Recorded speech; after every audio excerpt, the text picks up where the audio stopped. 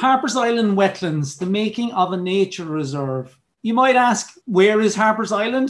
Harper's Island is situated right on the northern shores of the harbour. And if you move in a little bit closer, you will find that Harper's Island is sandwiched between Fota Island and Glounthaune village. So the N25 motorway stroke dual carriageway runs right across it as well. Now, I'll give you a brief history of the island. One of the earliest references to Harper's Island is from the Down survey from the middle of the 1600s. And when you look at what they produced, it is quite fascinating. Here is the map from 1655. And sure enough, circled in red there for you is Harper's Island. So this is one of the earliest maps that I've been able to find clearly showing Harper's Island on it. But if you drill down further into the information on the Down survey, most of which is available online, you will find fantastic maps of almost every part of Ireland. And Harper's Island is there. And it was called Harper Island in 1655. And also very interestingly, if you see underneath the letters AR and PA, and that means arable pasture, which means that even in the 1650s, Harper's Island was being farmed. So, it shows that the island has been occupied and used for many centuries.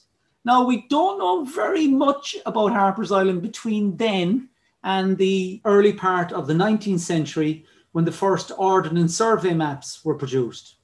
In 1888, a hurling tournament took place on Harper's Island. And I'm pretty sure that took place in an area that had been claimed. A seawall had been put around part of the estuary. I'll show you that in a minute. And so it resulted in dead flat land being created. And I'm sure that's where the tournament took place. In 1931, there was actually a display of flying at Harper's Island. So it has had many uses down through the centuries. And here now is a satellite image of Harper's Island from 1655. I've used a little bit of Photoshop to recreate, using the Down survey map, what it might have looked like to a migrating wetland bird, like a curlew or an oyster catcher flying at great height over it. And if you come forward then to around 1830, you will see it's changed quite a bit. You can see the area to the north that has been impounded by a big seawall. And to the south, there was an area also that has been impounded, and a little bit to the west.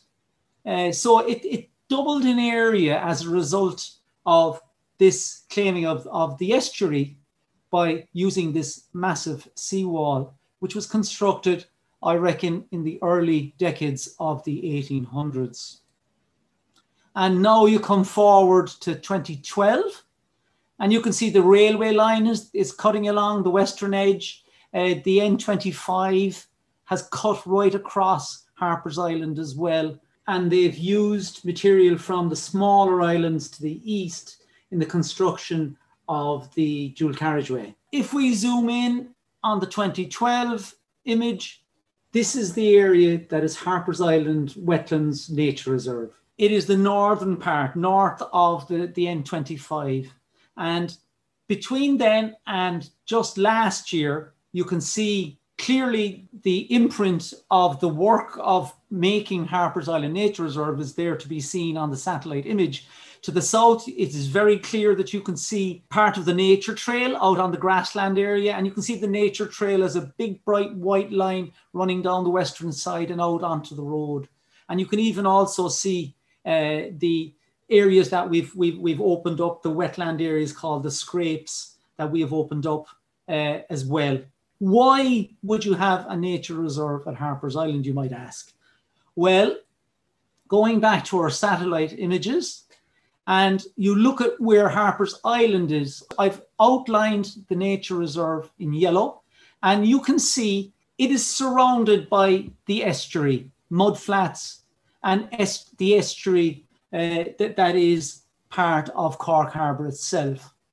And if you look at the area that I've outlined in this slide in red, there is a lot of really good feeding area for wetland birds that come to Cork Harbour every winter from their breeding grounds, often in the Arctic or further north in Europe. And they get out of there in the winter because it's too harsh and too dark.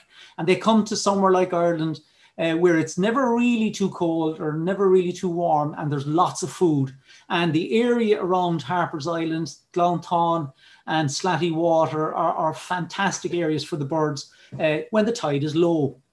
Now, it is also a great place for a very large number of the wetland birds that are in Cork Harbour during the winter, because when the tide comes in and covers all the mudflats and shoreline where the birds feed, they are drawn to Harper's Island and a small area of land to the east of it, where they have a safe area to rest while the tide is high. And so it's a strategic part of the harbour, and therefore is worth conserving and protecting. And the establishment of Harper's Island Nature Reserve was carried out primarily to do this. When you look at the emblem for Harper's Island wetlands, it has a bird on it. And this bird is the black-tailed godwit. Here it is in winter plumage. You can see the black tail on it. And you could almost say that because of this bird, we have Harper's Island Wetlands Nature Reserve. And that is why it is on our logo. They come here in huge numbers. And particularly this time of year, March and April, they gather in big numbers in the Harper's Island area. And they've changed their plumage from the grey you saw in the first photograph to this beautiful rusty breeding plumage. We have counted as much as 4% of the entire world population of the Icelandic black-tailed godwit population in Harper's Island. If there was ever a reason why we should protect an area of wetland, I think that alone is it. It's a huge responsibility for the people of Cork and Ireland to look after these birds when they're in our country. I started studying these birds back in the 1990s when I saw one with colour rings on its legs. And I discovered that there was an international project studying the Icelandic black-tailed godwits by putting unique combinations of these colour rings on the bird's legs, and then hoping people would spot them and report what they saw. These colour rings don't stop them from going about their business. Some have them on for over 20 years and have bred almost every year in Iceland, and not a problem. So as a result of that, bird watchers in Cork and in Ireland and across its range, which is Western Europe, look out for these birds. They record the colour combinations, they report them to Iceland, and they then can put together a picture of the detailed movements of these birds. And we're very lucky and fortunate to have one of the most experienced bird ringers in Ireland here in Cork Harbour, Barry O'Mahony. And over the years in Harper's Island, as part of our research into the birds that use it, he has been putting colour rings on some of the godwits that he has caught there. And here is one, just one example from October 2012. And we call it red, red, white double stripe. All the godwits that are ringed in Cork have that white ring with the two black stripes on it, hence white double stripe. And the following April, I photographed the same bird out at Harper's Island. It was no longer in winter plumage, it was in breeding plumage. And we heard nothing more about it for a while. Sometimes these birds are not seen again. Some are seen many, many times. We have found from looking at these that we're getting the same birds coming back to us every year. They like Harper's Island and Cork Harbour so much they keep coming back. This particular bird, red, red, white double stripe, was not seen again until one of the leading world experts on Icelandic black-tailed godwits, Thomas Gunnarsson, spotted the exact same bird on breeding grounds in Iceland in June 2017. We were over the moon that a bird that we had ringed in Harper's Island on the nature reserve was re-sighted in Iceland. It was like finding a needle in a haystack. But sightings like this, multiple sightings in particular, when you put them all together and do the statistics on them, you discover, amongst other things, where in Iceland colour-ringed godwits seen in Harper's Island wetlands were born.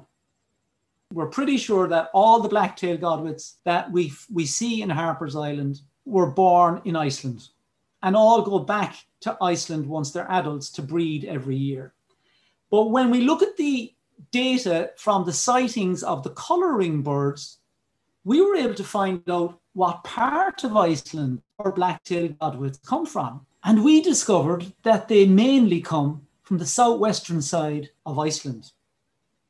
And that helps us when we're trying to come up with a plan to protect the godwits who are migratory birds, and we want to protect them over their entire range, not just where they winter, like here in Cork Harbour, or not like where they breed, like in the southwest of Iceland.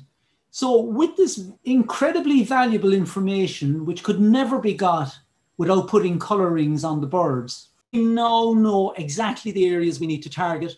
And if we're having trouble with the godwits in Ireland, if the numbers are going down, that can raise an alarm for our friends in Iceland, who can then see are the numbers going down where they breed in southwest Iceland, and hopefully we have enough information to try and do something about it. So this information, this scientific information, is very important.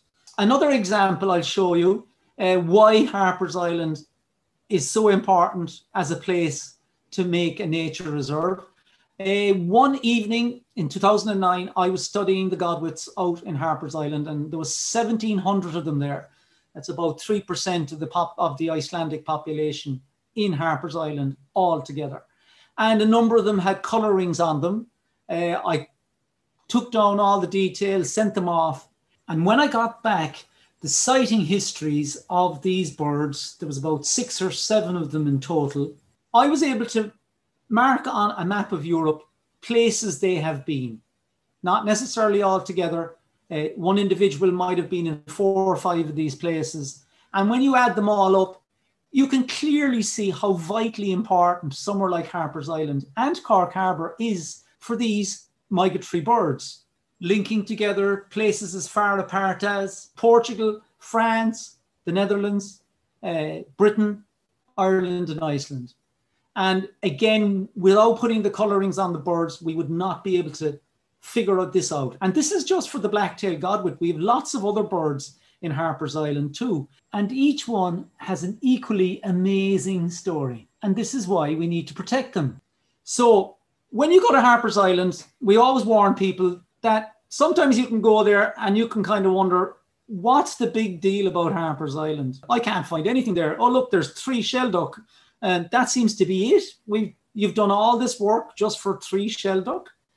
Well, it depends on when you go. The summer is very quiet for the wetland birds. They're off breeding on their breeding grounds. But if you're there in the autumn, winter or spring, it's a different matter. And if you get it on a good high tide, like I mentioned already, it can be a very busy place with literally thousands of birds in there.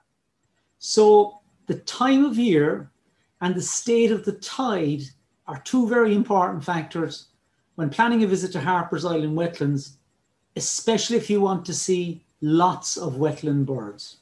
You'll see the oyster catcher. You might see a redshank. They can be quite noisy. You might even see a curlew. Curlew's been in the news quite a bit. Here's one calling. Their numbers have decreased dramatically in Ireland. They're almost extinct as a breeding species. But when they go to wintering areas like Harper's Island, again, it's important that they have places that are safe and not in danger of being destroyed.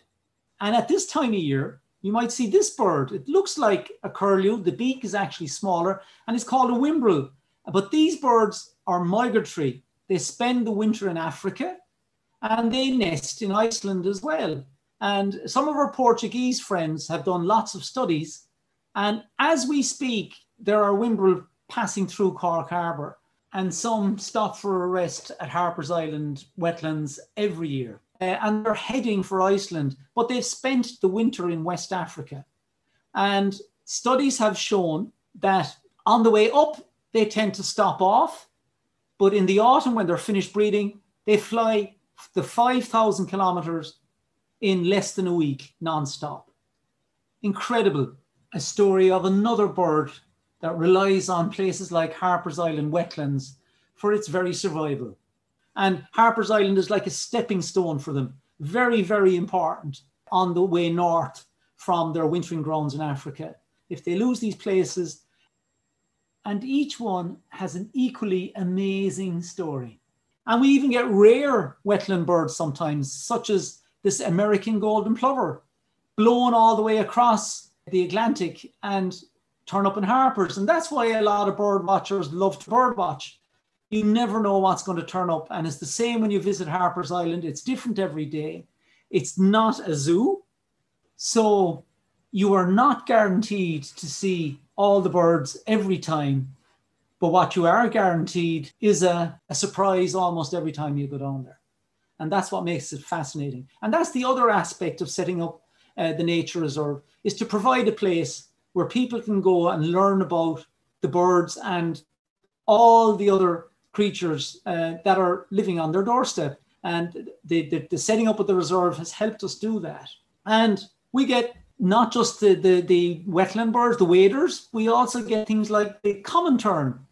And again, Barry O'Mahony has done some work on the common terns that breed in the harbour. And we've discovered that these birds go to places like Togo in Africa for the winter. And these birds regularly come into Harper's Island during the summer, and they hunt for small fish and shrimps in the shallow water within the nature reserve. So it's important for these birds that are coming here for the summer to breed. The wading birds, like the godwits and the oyster catchers and the curlews, they've all moved away for the summer to breed. And in comes birds like the common tern. Sailors used to call it the sea swallow because of the forked tail. We also get the common or garden swallow in Harper's Island as well. Sometimes they nest in the viewing hides. And since we've opened, quite a number of people have actually managed to see their first kingfisher from our viewing hides, which has been a fantastic reward for all of us that have been involved in setting it up, because kingfishers are often very difficult to see. But on a number of occasions, we've had kingfishers come in regularly during the winter. They don't breed there, but they come there for the winter. So it's been fascinating for people to see these, what you call iconic species that they've only ever read about or seen photographs of, and yet they've been able to come to Harper's Island and see them. And when you're on the nature trail, you will also see some of our countryside birds like the stonechat, which at the moment are holding territories and are very easy to see. They come quite close.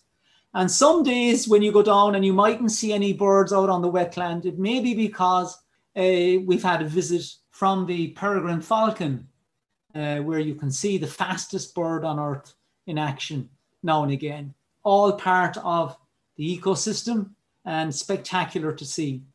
But there's a lot more to Harper's Island than just the birds. It's not just for the birds that we're preserving it. Here are some of the flowers you'll see if you walk down there. Please don't pick them. Take loads of photographs, but don't pick them so that others can come down and enjoy them too. Fantastic selection, visible mainly during the spring, summer and autumn. You also have a surprising variety of mini creatures. Again, so even when there doesn't seem to be many birds around, you can find plenty to explore when you're there. Lots of wildlife. Butterflies are very well represented. We've got quite a number of species. I think I've got all of them bar one, the dark green fritillary, illustrated here. And again, the more you go down there, the more you'll see. Different butterflies come out at different times of the year, mainly during the summers when you're going to see them. And well worth keeping an eye out for. And in recent years, we've been studying the moths there as well. And so far, we've found 130 different species, 130. And we're sure there could be at least double that number living in Harper's Island, which is quite phenomenal. And you rarely see them. We've one or two day flying moths, the 6-spot burnet with its black and crimson wings. You might even see the black and amber caterpillar of the cinnabar moth.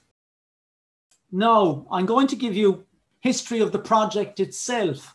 This is the creation of the reserve. And we'll start with the main players. I know I'm going to forget someone in this talk to thank or acknowledge, so please forgive me in advance. The success of Harper's Island Wetlands has been the cooperation and the go-ahead attitude of so many groups of people. We had the Cork County Council who owned the property. We have Birdwatch Ireland with the Cork branch very active and involved, who got the ball rolling with the original idea back in the 1990s. And then most importantly, the local community bought into it big time. We've got Glounthaune Community Association, the Tidy Towns and the Men's Shed. And we've also got the NPWS, the National Parks and Wildlife Service, making sure that everything we do is within the law and is not going to damage the very delicate ecosystem that is Harper's Island. And it's been a huge success. I mean, beyond our wildest dreams. And here is the timeline. It was back in 1993 that the idea of a nature reserve at Harper's Island was first proposed in a submission to Cork County Council. And what really sparked this was we knew that the new N25 dual carriageway was going to go right through the northern part of the estuary of Cork Harbour. And we were concerned about that because we're going to lose some of the habitat, wetland habitat. And we thought the creation of a nature reserve on Harper's Island would be one way of mitigating the loss of habitat, and also provide the opportunity to establish one of the first estuarine nature reserves in Ireland outside of Dublin and Wexford. I have to mention this man, Mark Shorten. He was the principal author of the original submissions to Cork County Council, both for the nature reserve, and also we made a submission to the county development plan. Here's Mark trying to negotiate with a stand of Spartina on Harper's Island. It's an invasive species. Luckily, it is not widespread, and we're doing our best to control it. But yes, Mark deserves a lot of credit for putting in a lot of the donkey work in putting the Birdwatch Ireland proposal together at the time with the help of other members of the committee and from Birdwatch Ireland nationally as well. And that really set the seed of the idea of a nature reserve on Harper's Island. Then you fast forward 16 years and we still have hopes of getting this plan off the ground. It didn't get off the ground in the 90s. Just the time wasn't right, the stars weren't aligned, you name it, whatever it was, it just didn't happen. But we have to mention this man, Derry Delaney. He was the Glounthaune connection. I was up looking for colouring to Godwits in Glounthaune, as I did quite a bit back in the 2000s. And Derry is naturally a curious man, and he asked me what I was doing. So I proceeded to tell him all about the Godwits and the colouring and how important Cork Harbour is for them. And I mentioned Harper's Island and the fact that we had hoped to put a nature reserve in there at some stage. And Derry took the whole lot in. And not only that, but I thought I talk to people a lot, quite a lot, when I meet them out there, tell them what we're doing. And I thought I'd hear no more from Derry. Well, within days, he was on the phone to me, eager to help make our proposal a reality. And within a year, we were sitting in the county manager's office of Cork County Council with a proposal for a wetland discovery centre at Harper's Island. This would eventually morph into the Harper's Island Wetlands project. Martin Reardon was the county manager at the time. He had been heavily involved in setting up Spike Island as a destination for tourists and a heritage site. And Derry had the connections and got us the meeting. Alan Lauder, the then CEO of Birdwatch Ireland, and Dave Sotheby, who was our reserves manager, they got involved. more members of the community in Glounthaune got involved, especially the community association at the time. And this is why we need to protect them. We went to his office and we couldn't believe it. He thought it was a brilliant idea, gave it the full backing of the council, and that was really the start. In that proposal, we did some mock-ups of what it would look like, because I always believe if you can put in images, people often see more in an image than reading blocks of text. So we mocked this up with some very dodgy photoshopping, and I took a photograph of my wife and son in the back garden and superimposed it onto a photo of the railway bridge at Harper's Island, and robbed a sign from, I think it's, you can see it, the Use Watch in England. And it got the idea. A mural along the approach wall, which we hope to do some sort of a mural, maybe involving the school kids at some stage to brighten up the approach to the island itself.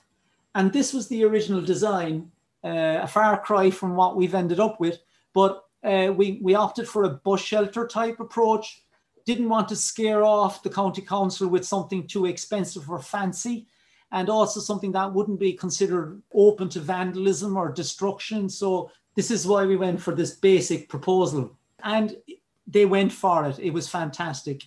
So the project was up and running at that stage, 2010. And then we needed baseline studies, so that we wanted to be sure that we didn't do anything to damage Harper's Island during the development of the nature reserve. So the first study was done on the wetland birds, thanks to funding from CCAD, who have been supporters of the project too. And we got that done in 2014.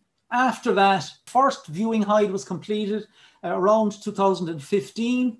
In this photo, you can see the foundations of the first hide with the wetlands in the background.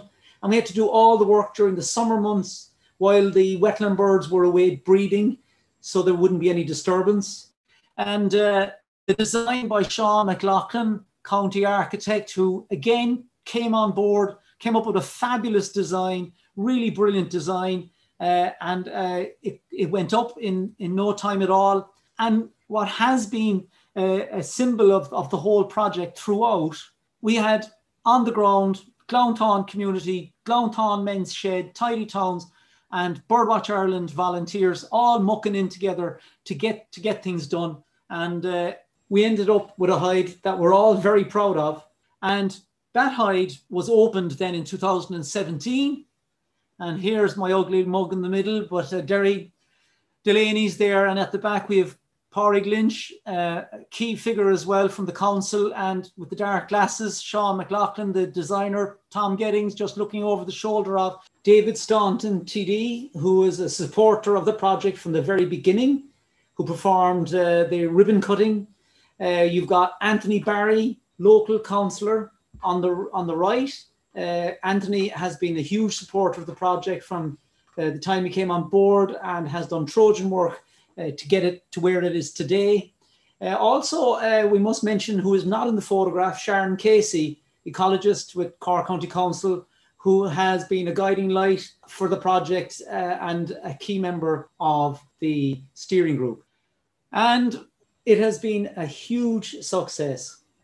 People in Ireland have been starved of facilities like this, places to go which are off the road, which are nice and comfortable, and where they can view their own wildlife and learn from it.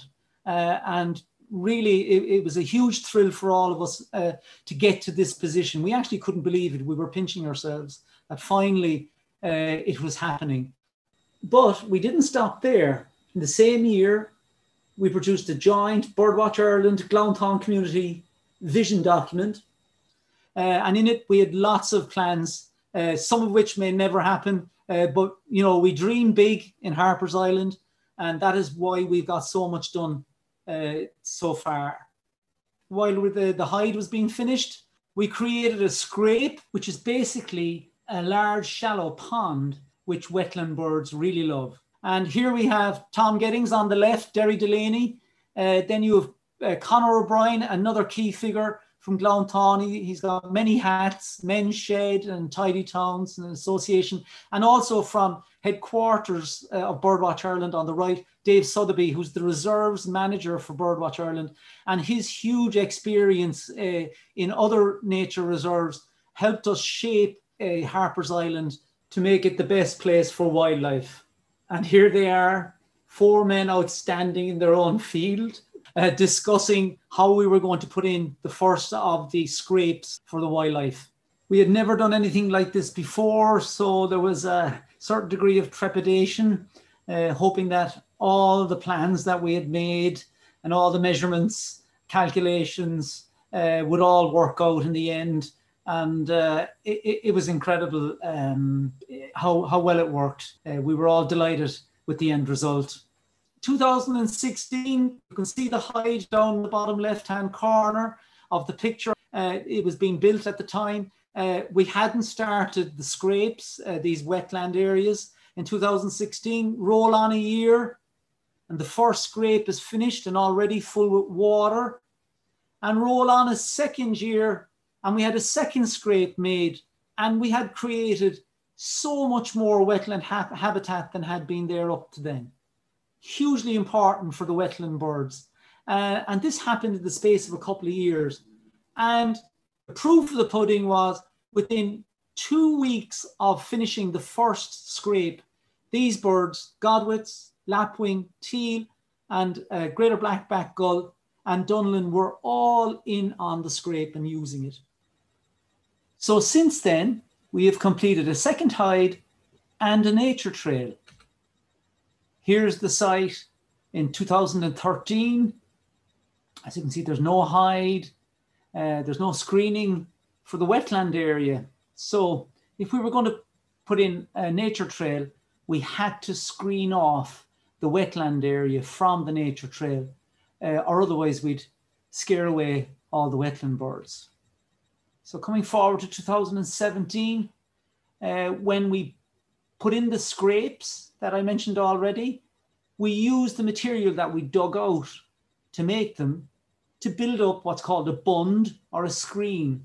And this allowed us to open up the island for a nature trail without disturbing the wetland birds. You come forward again, 2021, and here it is, all complete, fencing, everything put in, grass growing on the bunds, perfect screen. And this allows people to come and enjoy more of the island. We had to go all the way up to the farmhouse, a huge amount of work. Again, Cork County Council, Birdwatch Ireland and Glounthaune community all working together to get all this done. We had many site meetings. We wanted to figure out the best route for the nature trail. And I'm sure you will agree that if you've ever taken a walk on it, that it turned out really, really well. One of the goals of our 2017 vision document was to create a native woodland. And we did this with the help of, amongst others, on the left, Apple employees who came out and helped digging out the ground and getting the place ready for the trees. And then we also involved children from Carrytool Primary School, and they came out and they helped actually plant the trees. This gives ownership to the people of the area as well, of the nature reserve, not so that it looks like something belonged to them, to other. It belongs to the community, and that's an important part of it. And having work days is a great way of cementing that bond between the community and the nature reserve.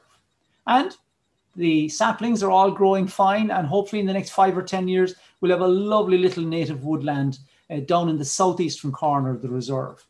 Another thing on our vision document was to put in 2 more hides, and we were lucky to get going with the second hide. This is called the scrape hide. You can see the scrapes out beyond Derry Delaney there. And of course, you wouldn't be able to look at the birds unless you had somewhere safe to do it from without disturbing them. So this second hide was constructed in 2019, and it was Glounthaun's men's shed, including the man in the red braces, Gary Tomlins, another key figure in the Harper's Island Wetlands project, who did all the work on this hide. Fantastic, the design and the building of it. Huge credit to them for putting this beautiful hide together.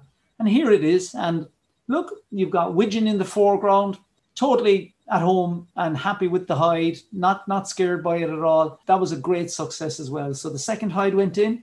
We put in a reed bed area. We managed to get some reeds from the Birdwatch Ireland Tuscany Marsh Nature Reserve down the road, brought it in and spread it out in one of the 2 marsh areas that we've created. And this is what it looked like in November 2019. You really had to have a lot of faith that this was going to turn into a reed bed.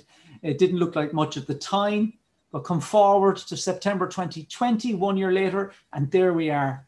The reeds starting to grow, Phragmites reeds there. So we hope, again, in about 5 or 10 years, we'll have a beautiful reed bed habitat in this section of the marsh. An outdoor education classroom was also a goal in our 2017 vision document. And here we have some volunteers putting it together. And where would you get a classroom with a view like that? Just fantastic. And we hope that when COVID restrictions lift, we'll start getting groups in again and telling them more about the amazing biodiversity to be found on Harper's Island wetlands. Now, it's one thing setting up a reserve like Harper's Island wetlands. It's another thing actually looking after it. One of the first things we did is we wrote a conservation management plan. This is a working document that will keep changing with time, but without a plan, you'll get nothing done. We discovered that from the very, very start of the Harper's Island Wetland Project. So we wrote up a conservation management plan, and we've been using that as a guideline to the work we have to do on site. Here, Tom is checking the salinity levels in one of the scrapes. Very important that all the conditions are optimum for the wetland birds. We also need to find out everything about the place before we do anything to it, because the last thing we want to do is kill the place with kindness through our management, actually make the place worse off than it was. So a very important part of that are baseline studies. I mentioned the wetland bird baseline study that we did in 2014. We also continue to do other studies, such as here the benthic fauna, which are basically all the mini creatures that live in and around the mud wetland areas. This was surveyed in 2020. We have the grassland surveys coming up as well, and a number of other surveys in the pipeline. We've got some stands of the invasive Spartina grass on the reserve, and managing those is very, very important too. And helping us in that, we've brought in some of the best grassland management experts we could find. And these were these horses who will graze the wet grassland area and keep it in the best condition for biodiversity, including the wetland birds. And of course, for the horses, they're thirsty, so we put in a pond. And this is also another habitat. And I'm sure we've had frogs on the reserve in the past, so hopefully they would find this attractive, along with lots of other insects and aquatic creatures. So in providing a watering pond for the horses, we've also created some additional habitat. Now, the meadow area to the south will also need to be managed. And as well as looking at grazing using sheep, we also want to try and use it to maybe show people some of the more traditional farming methods. It was a farmed island for centuries, as I mentioned already. So it's lovely to actually be able to show people some of the traditional farming methods of old. Birdwatch Ireland is always looking for volunteers, people who would like to roll up their sleeves and get out there and do a bit of practical conservation work. And Harper's Island Wetlands has provided a great focus for that energy. The future, we have a lot of things we would like to do at Harper's Island in the future. We're not finished yet. One of the most important things, Harper's Island has special protection at national and international level, primarily because of the wetland birds that use it. 19 of the 53 species on Ireland's 2021 Birds of Conservation Concern Red List have been found at Harper's Island. And some of them are regular birds. You'll be surprised to know that the snipe, the black-tailed godwit, red shank, meadow pipit, and oyster catcher are all on that list. So in the future, providing the best habitat for these species and all the other species that use Harper's Island is our main priority. Engagement with the local community and visitors and the public is very important. And through COVID, we have discovered that Harper's Island Wetlands has become a hugely popular place for people to engage with nature. And we don't have enough car parking space at the moment. But thankfully, County Council have found the funding to actually expand the car parking area, and this should happen this year. We have a third hide in the planning at the moment. Here we have some of the steering group out measuring out the area to be used, and here is a bit later we have actually the base, we have the foundation in place. We probably won't get third hide done this year, primarily due to COVID, but we are very hopeful that by the autumn of 2022 we'll have a lovely seawall hide ready for action. And the beauty of this hide is you'll be able to look out onto the estuary. So even if there aren't many birds inside Harper's Island, you'll be able to come here and look out onto the estuary and watch them feeding and roosting nearby. Another thing on our plan is a sand martin breeding colony. We're hoping to put that in this year. Education, education, education, hugely important in Harper's Island. Bringing in school and community groups like this one being led by key project member Paul Moore. To this end, we've recently finished putting together some activity books. They're aimed at primary school children, that sort of age, both for families and for classes that intend to visit Harper's Island, and also stuff for them to do at home or in the classroom. We got a feasibility study done for an education centre. This has been one of our big dreams since the very start of the project. The feasibility study was done by the Wildfowl and Wetland Trust, and they did a fantastic job. One of the options for an education centre would be to renovate the farmhouse and provide there an area for interpretation, a small little lecture area, and maybe even a field laboratory for scientists coming to study various aspects of the biodiversity on Harper's Island.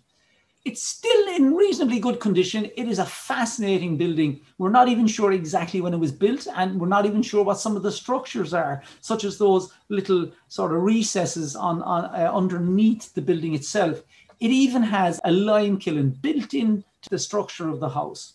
Another option in the feasibility study was to build an interpretive and education centre overlooking the wetland. And here are architects' drawings, sort of visualizations of what it might look like. But either way, we'd like a space where people can come, as I say, and learn much more about the biodiversity of Harper's Island wetlands than they would by just walking around the nature trail or going into the hides. We may even have a shop, which would be a fantastic attraction, and maybe even a little cafe, which would be really great. It would be lovely to be able to go out on a nice winter's day and have your cup of tea and coffee and look out onto the wetlands and observe the birds. As I say, we dream big in Harper's Island wetlands, and why not? But the most important thing for the future is to develop a place for people and nature. And hopefully we might see you on the nature trail at Harper's Island Wetlands sometime soon. Thank you very much.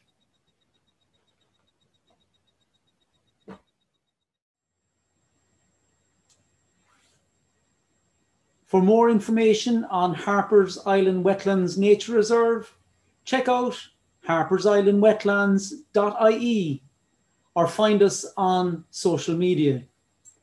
If you'd like to learn more about Birdwatch Ireland and the birds of County Cork, check out our website, birdwatchcork.com.